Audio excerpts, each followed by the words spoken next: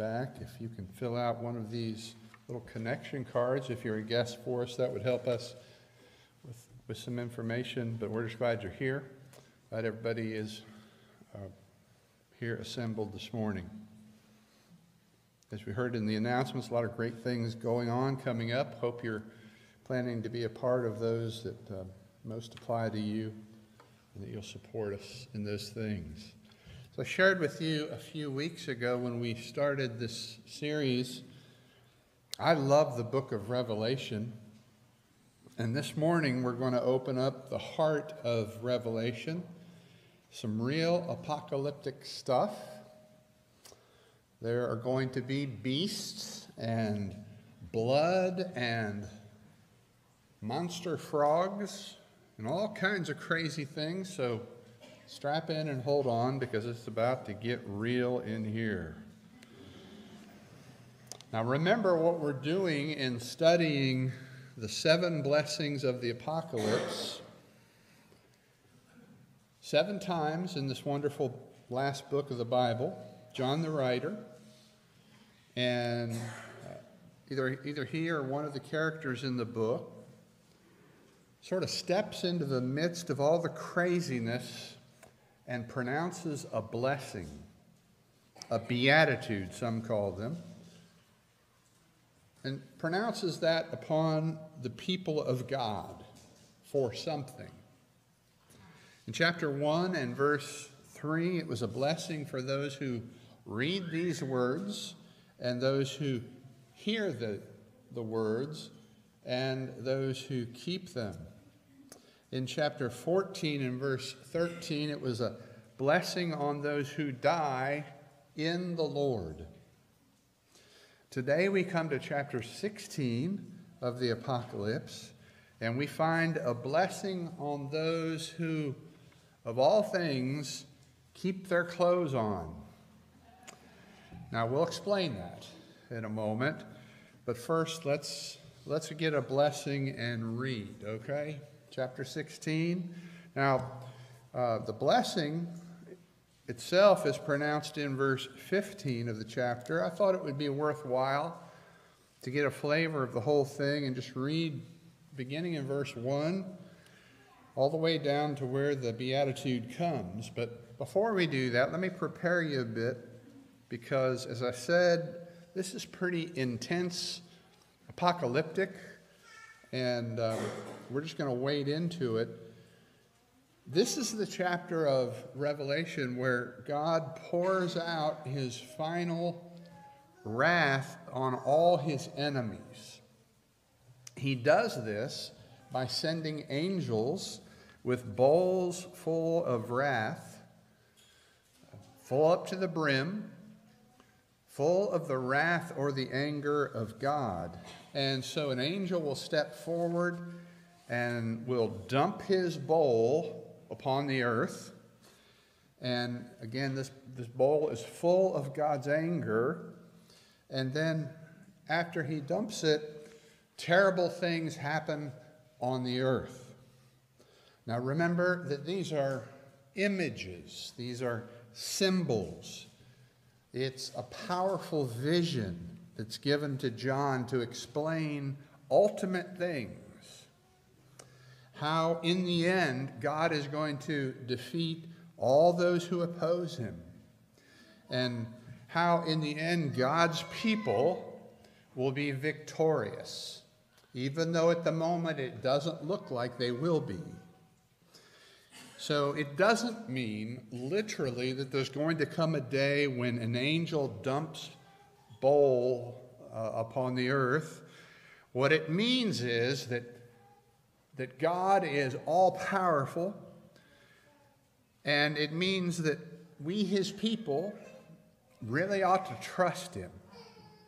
And we ought to remain faithful to him no matter what is going on in this lost and dying world. No matter what we're experiencing here, we ought to trust and be faithful to him. So Revelation, this book, is a figurative, moving word picture designed to make an impression, to grab your attention, and it never fails to do that. So let's hear it this morning. Revelation chapter 16, verse 1, beginning. John writes, "Then I heard a loud voice from the temple telling the 7 angels, 'Go and pour out on the earth the 7 bowls of the wrath of God.' So the first angel went and poured out his bowl on the earth, and harmful and painful sores came upon the people who bore the mark of the beast and worshipped its image. The second angel poured out his bowl into the sea, and it became like the blood of a corpse. Every living thing died that was in the sea. The third angel poured out his bowl into the rivers and the springs of water, and they became blood. And I heard the angel in charge of the waters say, 'Just are you, O Holy One, who is and who was, for you brought these judgments. For they have shed the blood of the saints and prophets, and you have given them blood to drink. It is what they deserve.' And I heard the altar saying, 'Yes, Lord God the Almighty, true and just are your judgments.' The fourth angel poured out his bowl on the sun, and it was allowed to scorch people with fire. They were scorched by the fierce heat, and they cursed the name of God who had power over these plagues. They did not repent and give him glory. The fifth angel poured out his bowl on the throne of the beast, and its kingdom was plunged into darkness. People gnawed their tongues in anguish and cursed the God of heaven for their pain and sores. They did not repent of their deeds. The sixth angel poured out his bowl on the great river Euphrates, and its water was dried up to prepare the way for the kings from the east. And I saw, coming out of the mouth of the dragon and out of the mouth of the beast and out of the mouth of the false prophets, 3 unclean spirits like frogs. For they are demonic spirits performing signs, who go abroad to the kings of the whole world to assemble them for battle on the great day of God the Almighty. Behold, I am coming like a thief. Blessed is the one who stays awake, keeping his garments on, that he may not go about naked and be seen exposed. And they assembled them at the place that in Hebrew is called Armageddon. Now, our purpose is not to go through this and explain all the signs and symbols and exactly what they mean and exactly what they refer to. And even if I did, I would be pretending because I don't know. Beware of anybody who says they do. That is my advice to you. Beware of anybody who says they can explain every sign and every symbol. I reiterate the purpose of this. The purpose of this style of writing, apocalyptic it's called, is to make an impression. Let's see if it did. Would you say in this chapter that God is angry? Sounds like God's angry, doesn't it? I agree.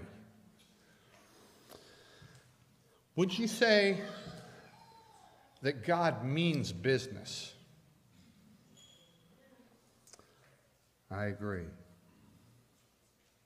Would you say from this that there are some really bad people or forces in the world?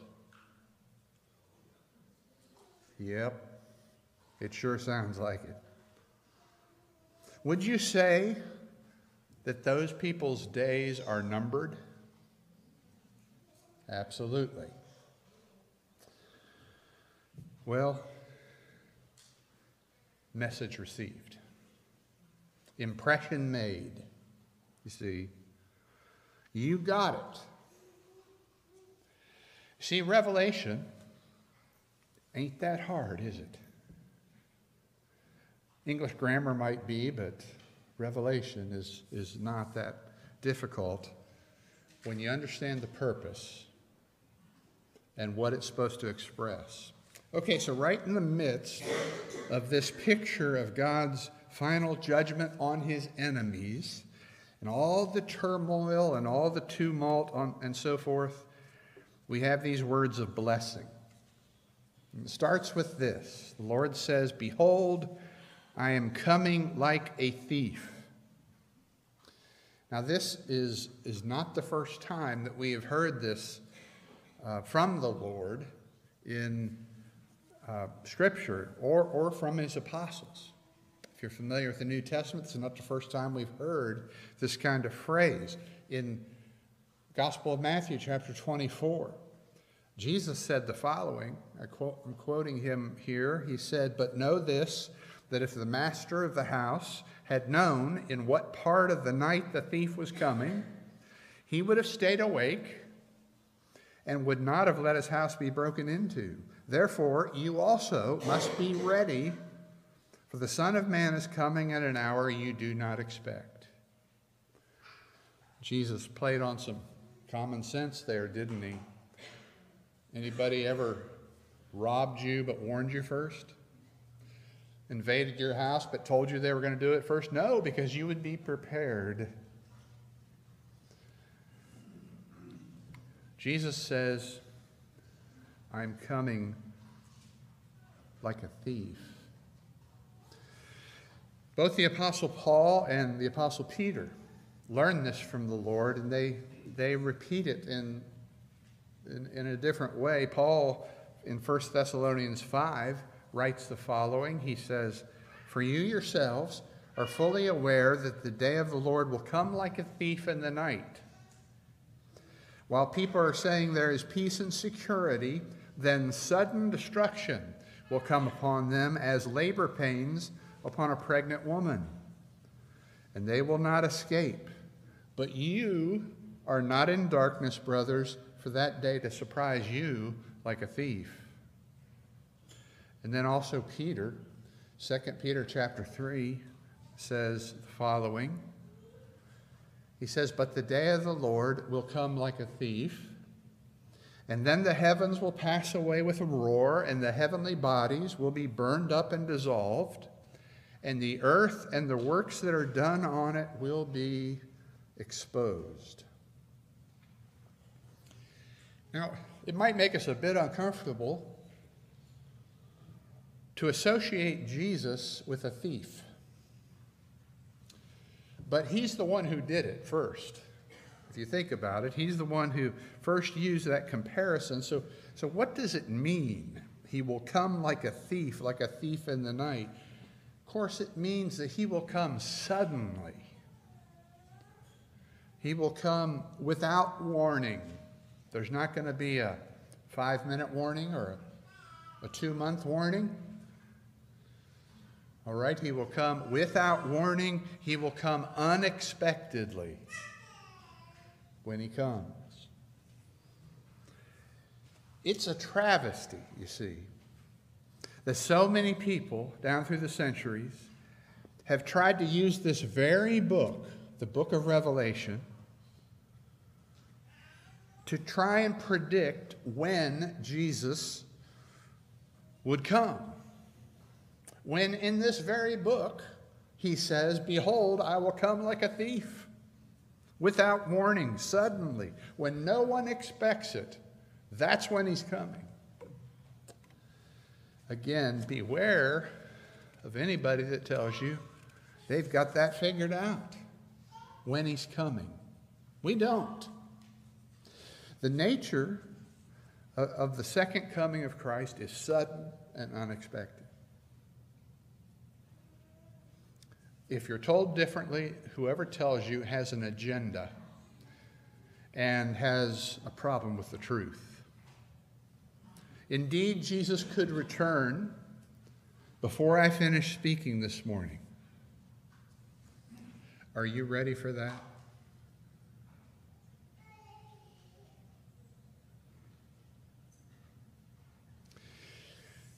He could return in 5,000 years.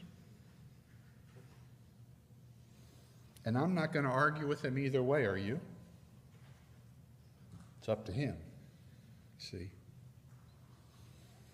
So if that's the nature of Jesus' coming, sudden, unexpected, it makes total sense what the Lord says next in the text. He says, "Blessed is the one who stays awake, keeping his garments on, that he may not go about naked and exposed." The third blessing of the apocalypse. How do we translate that blessing? I think in this way: blessed is the one who stays ready for Jesus' return.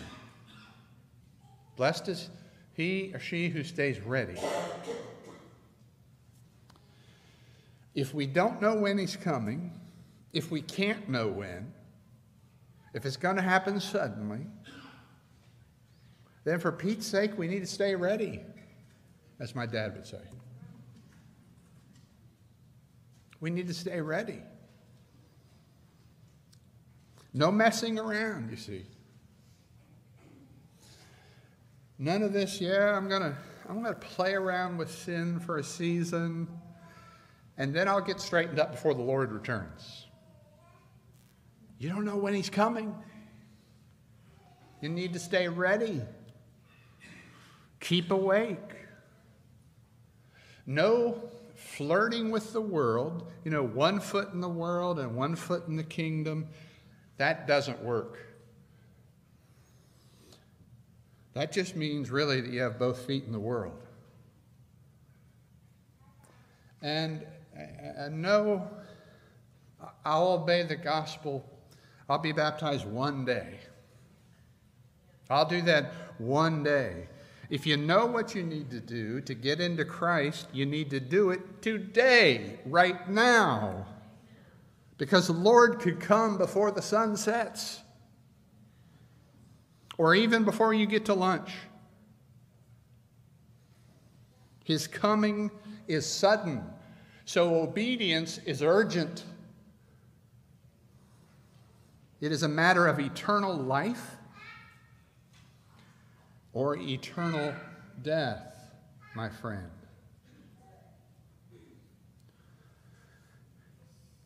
Then Jesus underlines it and emphasizes it by saying, in effect, blessed is the one who keeps his clothes on and doesn't walk around naked. What in the world does that mean? Well, he's really not addressing modest clothing as we approach warmer weather and summer months.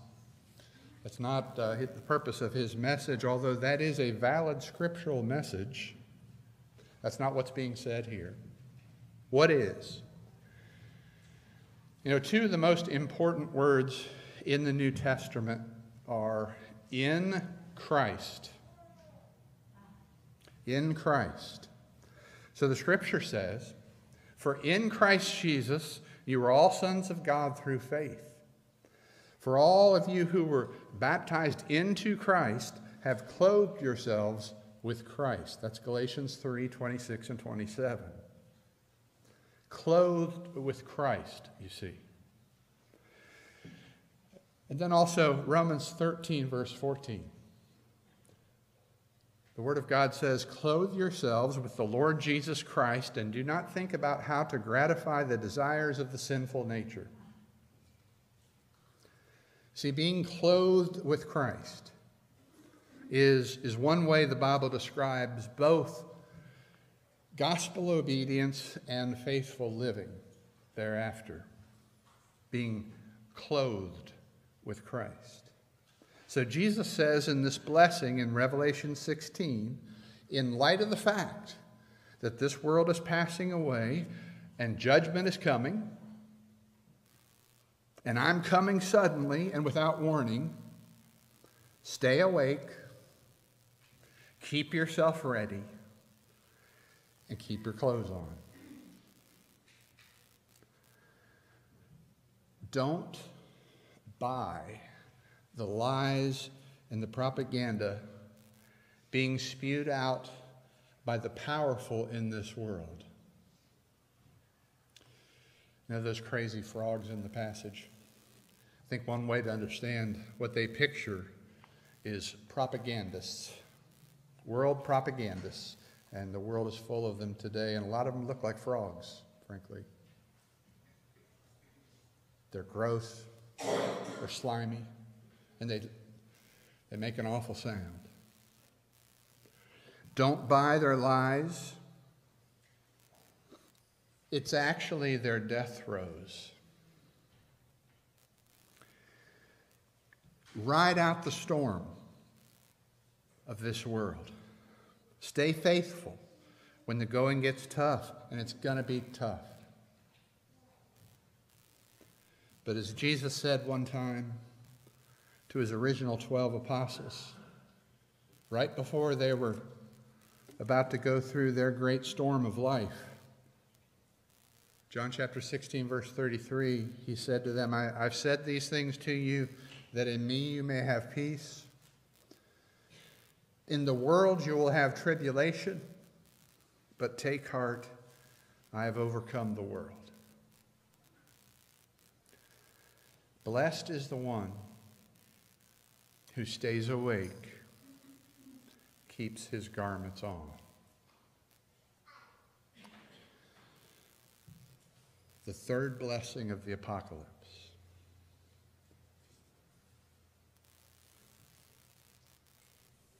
I ask you this morning in closing, if you got your clothes on, are you clothed with Christ? Have you done those things that we quoted this morning from the Word of God to get in Christ? And if you have you kept your clothes on? Are you ready for his return? It could come before we sing, while we sing, or it might be generations ahead. But we ask you to think about your relationship with the Lord this morning versus your relationship with this world. And who are you following? If you need to make a change, we invite you to do so. Let us know about it while we stand and sing this song.